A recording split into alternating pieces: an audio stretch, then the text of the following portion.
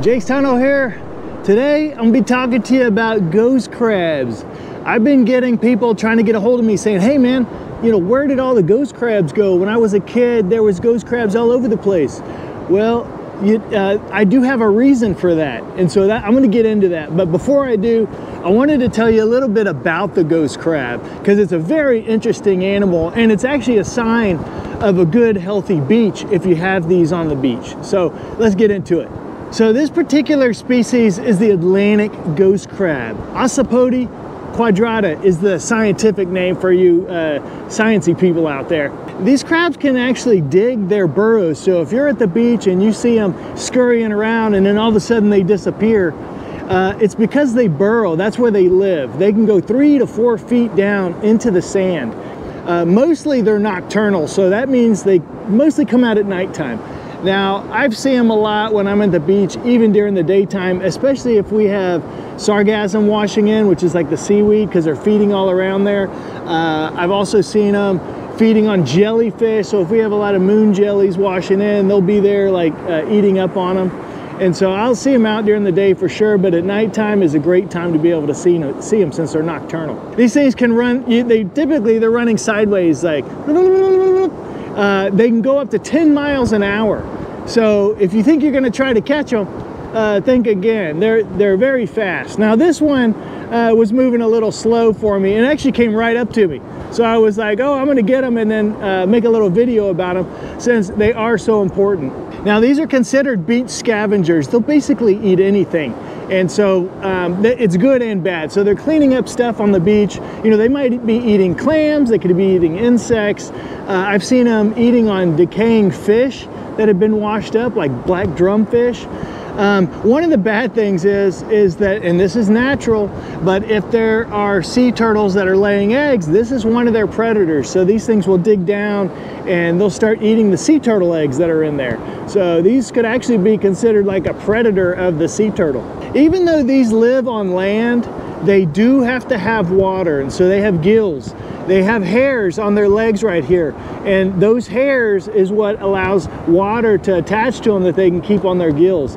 And so oftentimes you'll see them, you know, they might be further up on the beach, but then they're going to go down to the water because they have to be able to keep those gills moist. You're mostly going to see these things at the highest peak is really in the summertime. They like warm weather. Now, this is later in the year when I'm making this video, and it's a little cool out and they're still on the beach. So, you know, I'm thinking January, February is probably when you're gonna see less of them. They're still out there though, but what they prefer warmer months. A healthy beach usually has a lot of these. And so you'll be on the beach, they could be stuff washing in, they could be mating down at the water, they could be around their burrows just digging in. They can also drag stuff up from the water to take to their burrows. But if you see these, that's a sign of a healthy beach. Now they have the cool eyes here. They have these eye sockets that can go down. So watch, if I get close to the eye, boop, it goes down in there and it comes back up. Boop, and that's to be able to protect their eyes. Okay, so why don't we see these anymore on some of the beaches around here?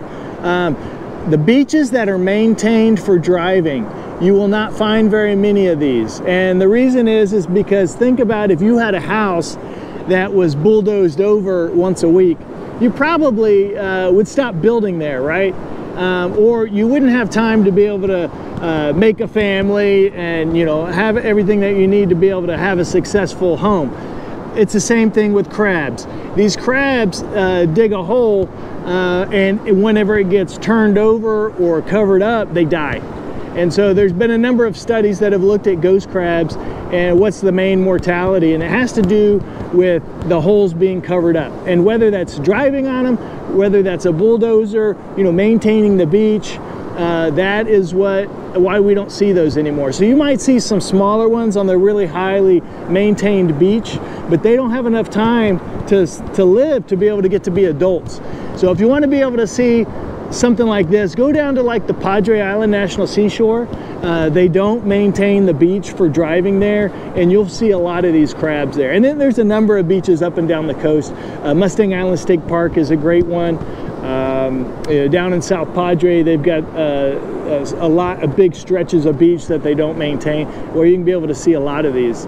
Now, I also understand that there's a balance that has to be made with tourism, being able to allow access on the beach. And so I'm not against the, maintaining of the beach, and there's a bunch of different ways that they do it. Some ways are better than others.